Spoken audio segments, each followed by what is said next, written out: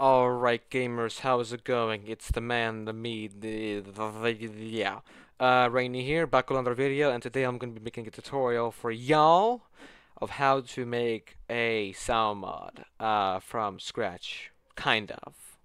So, first things first, what you're going to want to do is, go to warthunder live, right here, live.warthunder.com. You go to sounds, and then you say learn how to make a sound mod, or I should just press here GitHub. Alright, you open this and then you press code, download zip, and then when you download this thing you want to extract it because it'll be in a zip folder, so you can use whatever program you want. You extract it, right? And then voila, you have your mod thing. I personally rename it though into something like this, where it would make sense. And I made a tutorial burner just for this. And then it's probably a good idea to also rename the FS Pro file to something else because it'll appear the way here, that way here. Alright, so once you open this, once you have this, you would want to now download the program for this, which is going to be Fmod Studio. Alright, you want to make an account here, get Fmod, sign in, cool. Fmod Studio is what you want, and then you need to download 2.1, 2.106. Download Windows 64 or 32-bit, depending on your PC. Once you downloaded the exe file, you install the program. I'm not going to do that because we already have the program installed. And then once you do, you double click your FS profile and then wait for it to open, and then it'll look like this, kind of, depending on what you did, if you press anything buttons or not. So I have two instances open of my sound mod and a burner one. So kind of what I'm going to do today is just tell you how to kind of essentially use the program. Nothing too advanced, nothing too convoluted like looping or effects or whatever. Just some basic stuff. Alright, got it? Got it. Cool. So obviously, as you can see here, there are a ton of events. We each have their own different job in the game.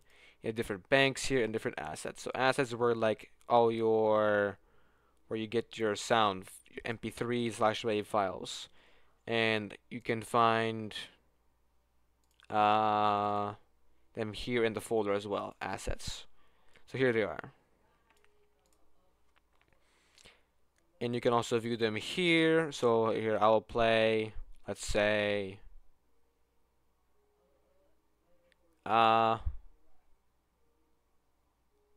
I'll play this effect. So you can listen to them in the program, or you can find it in your assets folder. Anyway, so but probably a lot of people would want to do, since I've been requested to do this like a year ago or something, is how to make music. And music was actually kind of basic. So I'm gonna open the thing. So for music, you will want to go to aircraft and then music, and then you'll be given with a bunch of these things to edit. And here are some things that you would probably want to know is, well, what should I even be editing here, right? And there's different things for different stuff, but like if you say want to make a login theme, you would want to modify menu new. This is the old one. Don't bother, you choose this. And then if you want like action music, you change action 1. If you want suspense, you do suspense 0, 1. If you want just top tier music, only top tier music to play, well then you have aircraft and tank action music. So that's that. Pretty simple. Then you can also do national like main themes and victory defeats. Now personally, don't bother with wins or lose. Like I thought it would work, like where it's universal, but no, it's honestly it's just a lot easier to do edit victory defeats for every country. That way they'll guaranteedly play.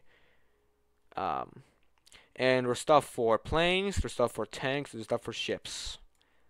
So if it doesn't say anything like ships or tanks, underscore action suspense, it's probably for planes.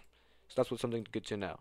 And actually, while I'm at it, I'm going to add some music just for this. Let's use some Metal Gear Solid 5. View list. Alright, cool. Sort of majority. Why not? Forward menu. And over here you can play, you can pause, you can do whatever. So now you're presented with the you can like change the volume here, change the volume here. You can loop it or you can async it, whatever when you want. But for menu, just keep it on one playthrough.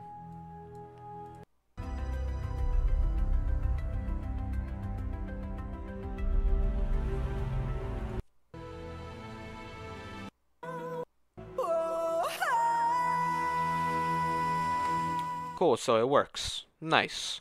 So when you do login, when you have to give them a login prompt, this is the song that I picked will play. Same goes to like anything here. Let's suspense. Probably for this one, it would be this song. So once again, if you're given something like this, a multi-instrument, it's probably a good idea to just drop the file in here. And these kind of work like playlists too, so you can like modify their order and like looping and everything, as well as you can change their audio volume. And you should probably also change the content length so it matches the actual file size, and extend this blue thing so it matches the length. And then we can press play it.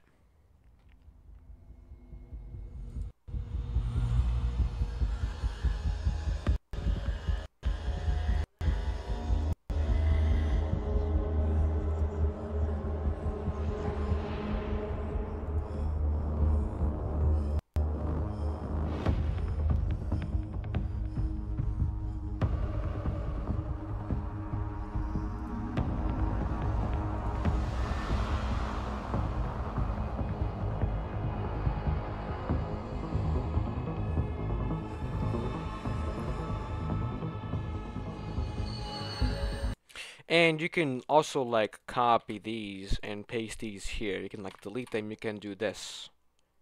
It's fairly neat. So that's that. So for music, it's honestly pretty simple. There's nothing really too convoluted with that. And like you can also modify stuff for tanks, as long as you have the proper sound bank files for, or like sounds for them. Like if you remember how the 100mm sound used to sound like, this is how it sounds like. And what I did here was like delete what was in here, and then replace it with the file that I wanted.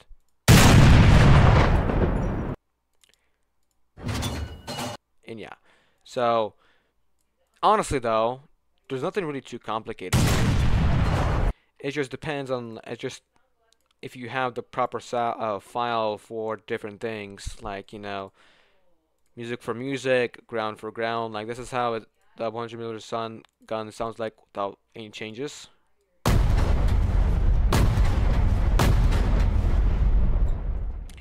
Sounds kind of mid if you ask me, right? So what I could do is go find my assets in my folder.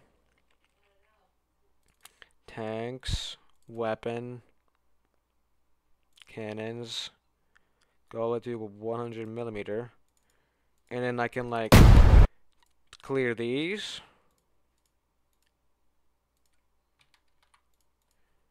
These are the echo, by the way.